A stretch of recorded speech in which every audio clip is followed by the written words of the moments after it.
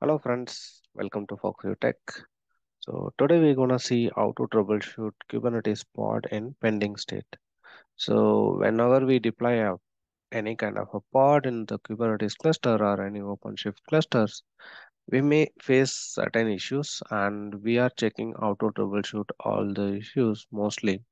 And a part of that, today we're gonna see what we have to do when if the pod is going to the pending state, right? So before we jump into that, let's understand about how the pod deployment happens. As we know already, but still I'll go through it. So whenever you deploy a pod, initially it set the status as pending, and then the scheduler will be picked and the pod will be scheduled to the respective nodes. Then it goes to the containers, how many containers you have, it wait for all the containers to start, then the status will be changed to running, right? If the pods are completed successfully, so it goes for the succeeded state. If there is any kind of a error, then it goes to the failed state, or respectively there is a multiple errors we have seen in the previous ticks, so you can check that, right? Or if something is showing completely unknown, right? So when the pod goes to unknown state, so this happens mostly if the node is not responsible. Okay, so that's a mostly it happens 99%. If the pod is not, sorry, the node is not responding, it happens. Or there is another issue, the respective kubelet is not responding to the scheduler. Okay, so this is the complete phase of the pod deployment. So let's check how to troubleshoot it or how to understand the pending state. So if you are deployed any kind of a pod, so first thing what you can do, so you can just filter the pending pods and see what is happening. Okay, so let's try to run the command to get this pending pods only. So this is a command you can use. Watch your screen, the screen. Let me open my terminal parallelly and I'll show you that. So I have already typed the command. So the command is ready. I'm going to run this command. I have tried one of the deployment for the Nginx and I can see the pods are in a pending state for a long time, right? So this is not expected. We'll see in this tutorial what to do. Okay. So what is the possibility of the pods can be in a pending state? One can be the insufficient resource. You may request a certain resource from the pod, like request and limits, and that is not matched with your nodes, whatever available on the cluster. Second case, maybe there is a tainted, maybe the node is tainted, and there is a toleration is need to be matched with a certain taints, right? So if that is not matched, your pod won't be scheduled onto the node. So you have to check your pod deployment configurations and see is there any such a configuration. You have to correct it. Next, if there is any pod affinity and sorry, node affinity and node selector has been set, so you need to correct it or you have to try to match that um, schedule things to the nodes. Okay. And the dependencies, so always whenever this kind of a matches, like first it's check the resources, then it's check the times, and then it goes for the node affinity and selector. If none of the things are defined, so then it goes for the dependencies. Let's say like your pod is expecting certain dependencies like a PBZs or some kind of a secret or some kind of a config maps, so those all will be a dependency, and if none of the things are properly defined, sometimes the pod goes to the pending state. So you have to validate it with the checking the configurations. And second thing is like sometimes, not always, you'll get a image pull error whenever there is a typo. Sometimes if there is a connection issue or kind of a typo in your image name or problem with the registry, right? So those time also you may see the pods will be in a pending state. And at last, sometimes even the init containers can be may cause the issue, like it may not completed properly, right? So these are the possible scenarios your pods can go to the pending state. Okay. So how to troubleshoot? So let's take a step by step. So let's assume there were we got a pod is in pending state. And next, first thing what you have to check, we have to check in the scheduling part. So what are the things we have to check in the scheduling part? Once you set your pod in a once you see the pod in a pending state, you understand what is that pod is doing. So why it's in the pending state? Is it due to the pod issue or is it a problem with the scheduler issue, right? So we'll check that in the coming commands. And once it's been checked, next check image download. Is it the image whatever we given it's a proper or not? We can check. Most of the case it won't be a thing, but certain times we may make a mistake. So to avoid that, let's confirm it. And at last, you have to check the dependencies. What are the dependencies you have, and is it all available onto the deployment, right? So then we want to make that pod to be running. Or sometimes we may need to do some kind of a housekeeping work. So let's go through that, right? Okay. The first thing, very foremost. So any issue if you face in the Kubernetes, so first thing what we'll do. So we always try to understand what is the issue, right? So let's say like this is a pod which is in a pending for a long time. I'm gonna do the describe and see why it's in that pending state.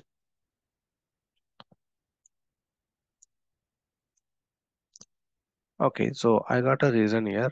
So whenever if you are troubleshooting, go to the events and see what is the reason, right? So I can see there is a three nodes and one of the node tainted and the pod doesn't have tolerated and two has a insufficient CPU.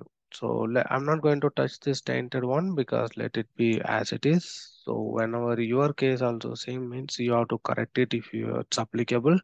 Otherwise, let's focus only onto the insufficient CPUs. So now we understand. So this is how we have, this is the issue, right? So next thing. So so now you got it the details and you can see the events, right? But sometimes if you are using any kind of a cloud solutions or AKS certain things, you may not see the events on the describe commands.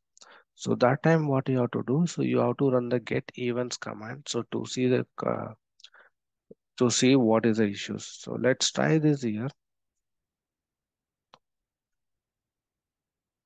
and you can see here. So you can get this details even here. You can filter with the pod also if you wish. Okay. So for now, there is no need to be grab, but as we have limited number of pods and we are gonna check what is going to, how do we can make sure this is not, it is a correct or not, right? So next thing, so now we understand. So the issue with the pod resource, sorry, node resource, and we're gonna see what is the current allocation is given. So even you can, okay, I'll come to this later. So before that scheduler checking, so we understand the issue, right? Node wise. So let's understand what are the nodes available at this moment. So you can run node kubectl describe nodes. So it will give overall all the nodes details, and with this you can just do the, you can't read each and everything, but we know what is happening here, right? So what is our understanding here? Like we are facing an issue with only the CPUs, right? So now we should see what is how to check the CPUs only. So this is a command you can use to understand about what is the current CPU usage. Okay, so let me do the describe nodes. I'm gonna grab it with a name.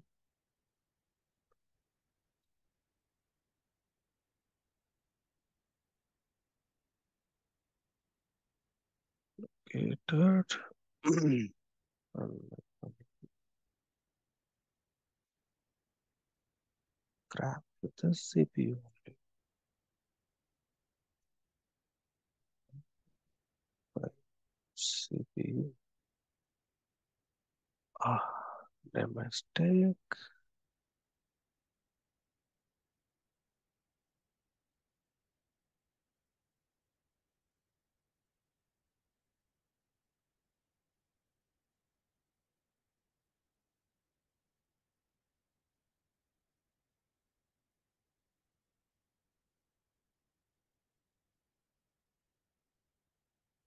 One second.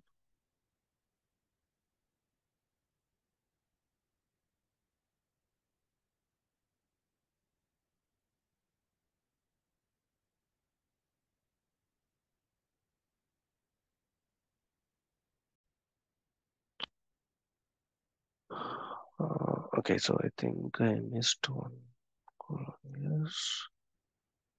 Right. So now we got to know. So there is a three nodes are there. One is a kube controller and two workers.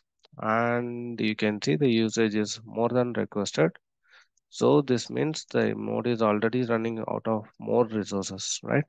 So we need to be having clean it up or what we can do now. So there is a couple of things we can do.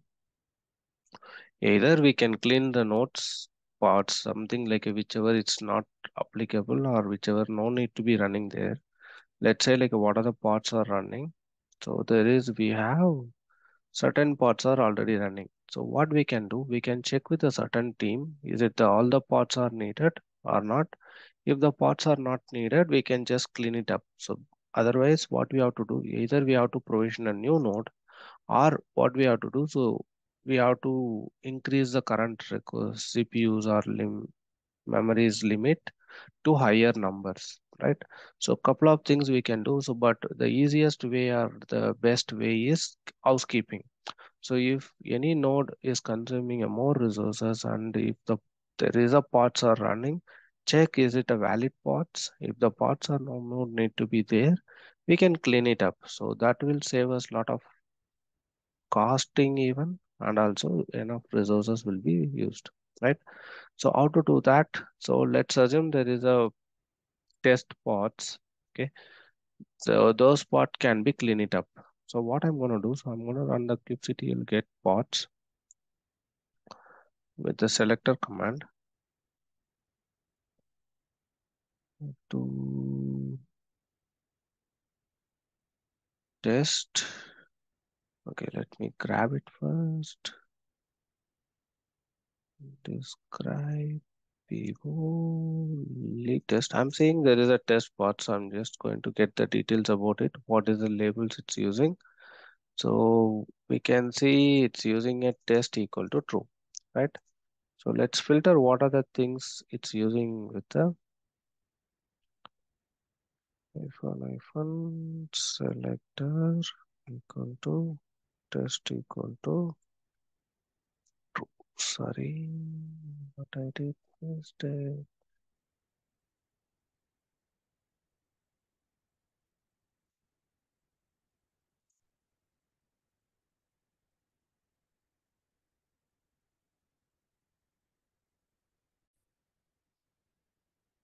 Okay, I made a typo here.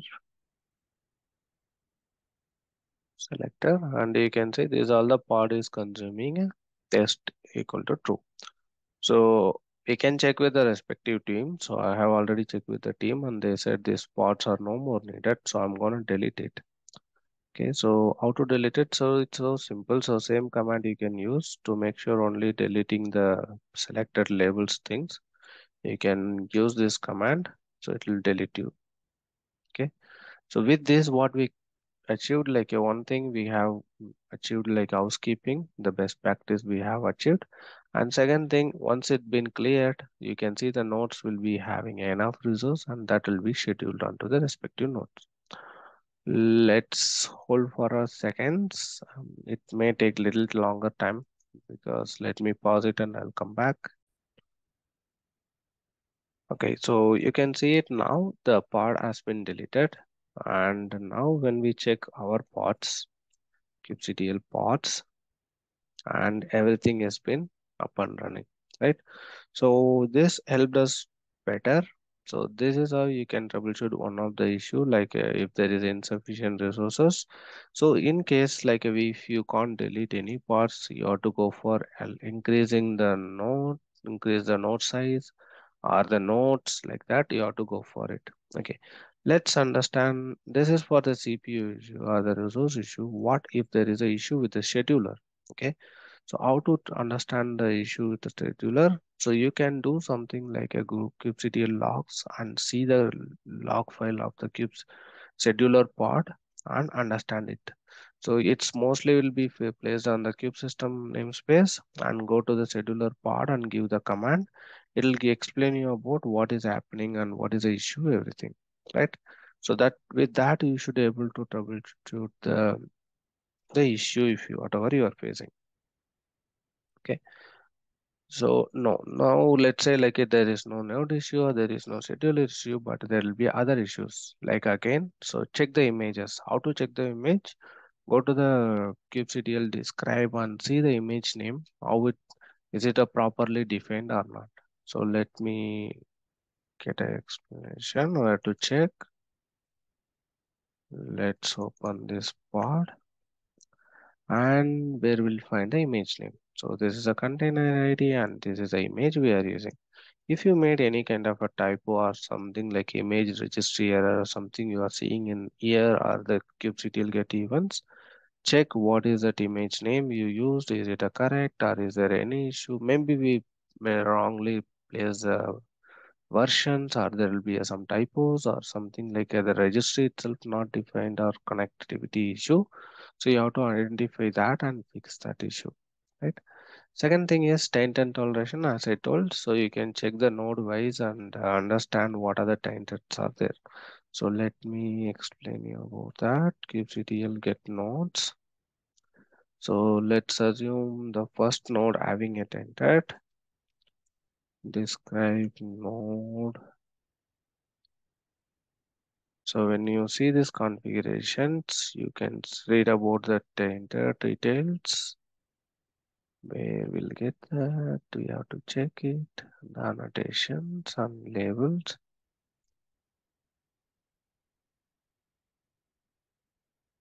Right.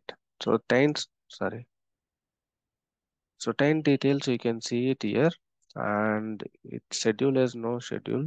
So until it matches the details, it won't schedule it. So you have to correct it as per your configuration. Either you can change these settings, or you have to match with your other with the other nodes. Okay. Or check the node affinity and there is any anti-affinity or affinity rules. So we have explained in our previous blogs. I'll add those into the description. Please go through it and you can get a more clarity on it. Okay. Next is coming to the dependencies. As I said, the dependency is one of the critical thing we may face. So the other things maybe we corrected sometimes. So it's a well and correct. It's a, so easy for us, and we know that what we have to do. So the dependency will be like a little more time we have to spend. You have to check the PVCs. Is your deployment or the pod required any kind of a PVCs? If yes, you have to check the PVC is properly bounded or not. If it's in a pending state, your pod also will be in a pending state, or if it's a failed state also, it will be in the pending state. What is the other dependencies? As I said, one is a config map. You have to check config map is properly defined and properly placed and properly mounted. Second thing is like a secrets. So the secrets also one of the key thing for any kind of a deployments, because that has a lot of dependency with your containers or the pods, and that may also cause the pod to be in a pending state. And the last state is the persistence volumes, as we said. So you have to make sure the persistence volumes are properly mounted. Okay. You have to check all the dependencies properly and fix it by checking the kubectl describe command and understand about the pod and or check the deployment file or stateful set file or any kind of a definition manifest and see what has been written and is it everything is satisfying. Then you can able to crack the things like you can fix your pending pod issue. Okay. So hope this video is useful, guys. So that's it for now, and I'll keep update if there is anything else it comes to related to the pending state or other troubleshooting articles. So we are working on the one long troubleshooting session. So once it complete, we'll be publishing it. So until then, see you guys. Bye. Take care.